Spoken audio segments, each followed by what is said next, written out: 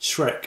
On the surface, a film about an ogre thrust into a perilous journey to save a princess, shake off a donkey and restore his humble swampy abode to its peaceful and solitude state before it is ransacked by hundreds of fairy tale creatures. But beneath the surface, when you peel back Shrek's oniony layers, you'll find an ogre desperate to break free from the chains of his own mind, an ogre whose initial beliefs force him to live within the confines of all society deems an ogre can be. Yet Shrek spends the entire film defying these same expectations and learning that only by accepting our faults, our undesirable traits, the very worst of ourselves, can we begin the journey towards becoming the very best. That what the world believes an ogre is doesn't define him. Shrek accepts his ogreness. Shrek is about the journey of an ogre on the path to becoming who he is always meant to be, and along the way we learn that ogre nature and human nature are not so different after all. To embrace who you are, you must accept all facets of the self. It's not enough to simply embrace the good, the valuable, or the positive about yourself. To embody true self-acceptance, you must also embrace the less desirable, the negative, and the ugly parts of yourself. Accepting all the negative aspects of yourself could be one of the most difficult journeys in life. That's why many people live their lives in the confines of their own minds, unable to break free from the traits, conditions, or characteristics that we believe define us, too afraid to face them for what they are, a real part of us.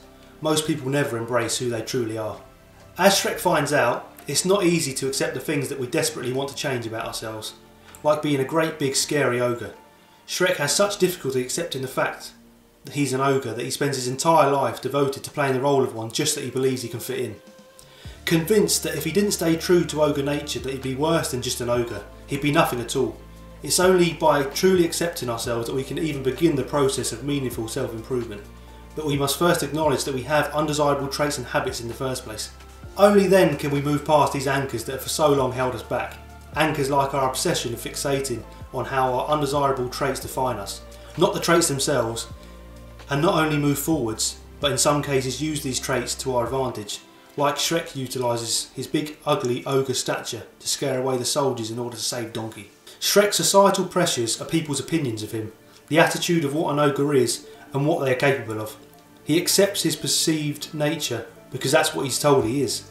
He is an ogre, therefore he must be brutish, selfish, and a solitary creature who rejects friendships and community. Shrek's inner struggle lies within who he is. Deep down, what Shrek enters the film wanting more than anything is a self-acceptance of who he is. He spends his life trying to fill a role that the world perceives an ogre to be in a desperate attempt to find peace with who he is, that he has somehow lived up to the expectation of what an ogre should be. But his misbelief is what makes an ogre truly an ogre is living in complete solitude, refusing any kind of interconnection with others, and stalking the outskirts of his swamp, devouring all those who dare enter his abode. Shrek believes that the only path towards self-acceptance is to fit the archetype of what the world considers an ogre to be. Only then can he find his place in it. But what Shrek needs to realise is that attempting to fit the cookie cutter mould of what he thinks an ogre has to be will only compound his misery, because this defies everything he really wants. We see examples of this throughout the film. Shrek has low self-esteem, throughout the story referring to himself as a scary, ugly and stupid. There is no more pertinent example of this than when Donkey pesters Shrek to open up about why he builds walls to keep people out, to which Shrek replies, "Look, I'm not the one with the problem, okay? It's the world that seems to have a problem with me. People take one look at me and go, ah, help, run! A big, stupid, ugly ogre." They judge me before they even know me. Shrek is stuck in a perpetual cycle of being torn apart by his want and misbelief, of wanting to be at peace with who he is, but not believing the world will accept it. At pivotal points in the story, the theme poses questions to Shrek. He reluctantly saves Donkey from a questionable mythical slave sale, which eventually culminates in Donkey leading Shrek to see Lord Farquaad.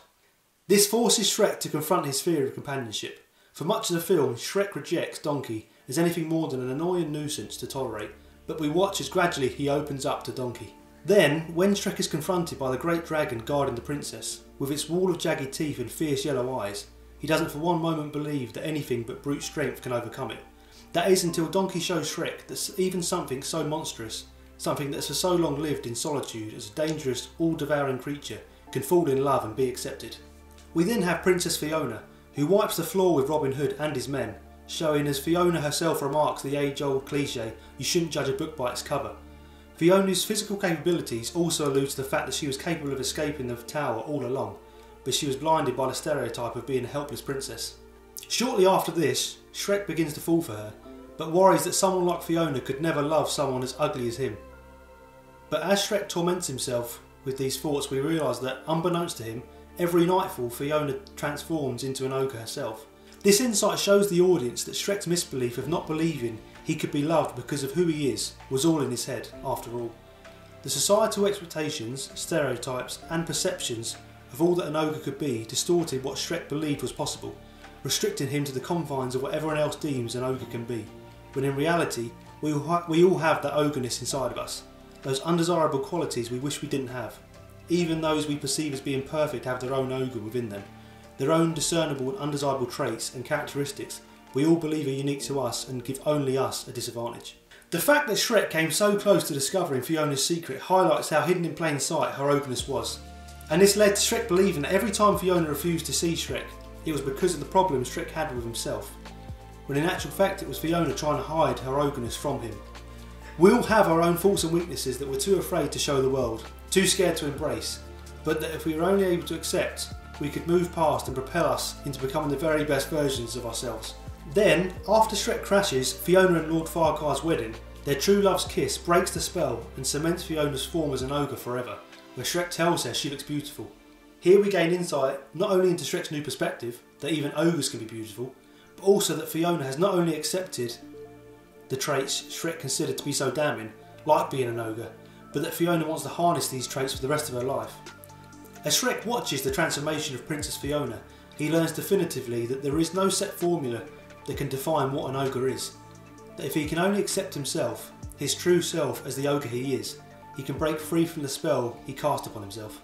Finally, as we return to the swamp, we see the transformation of a once lonely, isolated ogre, condemned to a lifetime of seclusion, to one surrounded by friends and the people that he loves. An ogre whose journey had thrust upon him many trials and tribulations, all forcing him to confront the very things he believed were least ogre-like of all: friendship, love, heroism, and that the only true obstacles in this journey towards becoming the very best version of himself was just that, himself. This very same theme of becoming is reflected in the secondary characters that surround our protagonist as well. Princess Fiona navigates the story by defying the expectations of what many would consider a helpless princess to be. Yet when Shrek first enters the tower, she goes as far as pretending to be asleep, awaiting her true love's first kiss. She's playing this role of a fairy tale cliche down to a T, wasting her life at the mercy of societal expectations, too afraid to break free from the chains of her own mind, until Shrek physically rips her away from them when he rescues her from the tower. Only once Fiona is thrust into chaos can she finally harness the more aggressive, carnal, unprincess-like traits that she has for so long repressed, until she's finally able to accept them as a fundamental part of her being, when, just like Shrek, she accepts the ogre inside of her. There she finally sheds the outer layers of dependency and vulnerability that had for so long confined her to the prison of her tower, and finally becomes who she was always meant to be.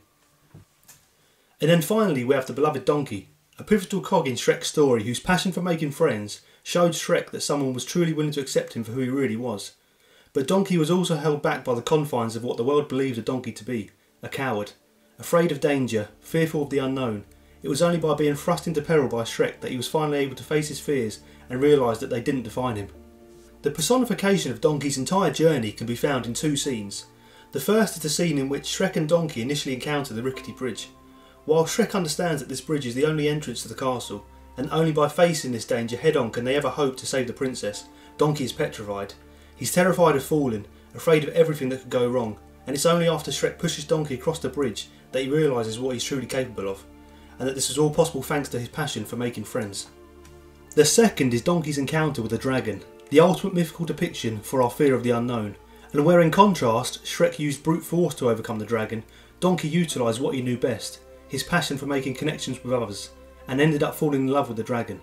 In both scenes we realise Donkey was able to overcome the confines of his inherent fear of life, not by charging headstrong into battle, but by doing what he does best, making friends. He accepts that although alone he may not be the bravest or most unrelenting donkey, when surrounded by his friends he is the most heroic donkey in the world. Ultimately, Shrek is a journey of becoming who you're always meant to be, a lesson on why we must accept every facet of ourselves as valuable parts of our existence, the best and the worst. Shrek shows us why the answer to who we are will never derive from how others perceive us, from what society deems we should and shouldn't be. Shrek achieves fulfilment from defying everything humans perceive an ogre to be. From not merely accepting that he is ugly and feared, that he must cower away in the confines of his swamp because he is too terrifying to ever form meaningful connections with others. Instead, Shrek realises that he isn't too ugly to be loved, too terrifying to befriend, or too monstrous to be a hero. He was able to finally love and accept who he was and find happiness in his humble swampy abode because he defied these expectations, accepted his undesirable traits as being a part of himself, and became the ogre he was always meant to be. He found his true ogre nature, something humans could learn a lot from. Society is constantly changing, social norms and values along with it, and the way in which we react to these changes as individuals can shape our very being. Whether it's social media or Hollywood, we are in a perpetual cycle of anti-masculine messaging by caricaturing men as bumbling, bone-headed idiots, anti-feminine messaging by churning out characters like Ray and Galadriel that caricature women as having no flaws or inner struggles to deal with and accept in life. Both messages are incredibly harmful if internalised by individuals within a society. On the other hand, you'll end up with men too weak and emotionally unstable to function in a competitively driven society. And on the other, you'll have women that lose the opportunity to become the very best versions of themselves because they are told society will always accept them as they are, that they don't need to accept their flaws or overcome struggle and improve because they are perfect in every way. This theme can be extrapolated further. Whether it's the ever-looming threat of being censored or cancelled for wrongthink, the sexual marketplace and dating, stereotypes and societal expectations have been established and applied to every kind of feature and combination of features, from gender to race, from height to weight, from disability to upbringing. Now more than ever we are being watched, nitpicked and scrutinised over our every word, opinion, action and behaviour. More than ever, society wants people crafted from a cookie cutter mould. More than ever we need to realise our flaws and accept them as a part of who we are. More than ever we need people to become oneself. A journey to self-discovery starts right here, because as we have learned, just like ogres, humans have layers. If you like this video and want to see more content like this, consider dropping a like and subscribing to our channel. Thank you for watching.